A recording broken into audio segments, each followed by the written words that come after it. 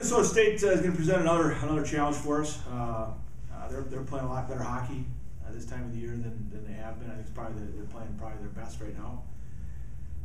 It's their senior weekend. It's going to be their final home series at home for them. So it's certainly going to be an emotional weekend for their team. So all in all, again, it's going to be a real challenge for us, and we're going to have to be playing good hockey in order to get any points out of this weekend. We can't take them lightly. They found a way to put it away on us, so we can't think that we're going to go blow them out of the water or anything like that. So we're going to expect them to show up, and we have to be ready regardless if that means it's going to be a 10-0 game or it's going to be a 1-0 game. It doesn't matter. We've just got to play the same. Last weekend, our penalty kill has been outstanding, but our power play we've just been having difficulty putting pucks in the net. We're creating chances, we're not finishing. So that's an area we definitely need to try to improve upon.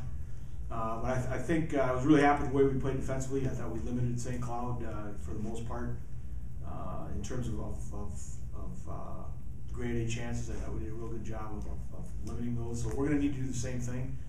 Again, Mankato's right now, I know that their freshman Scanlan's playing really well. She's got, I think, 5 goals in the last 3 games. And the senior Rogan's back. She did not play against us here. I know she's a very talented player.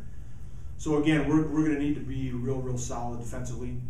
And if we can make them play defense, if we can keep them in their zone, it's certainly going to be to our benefit.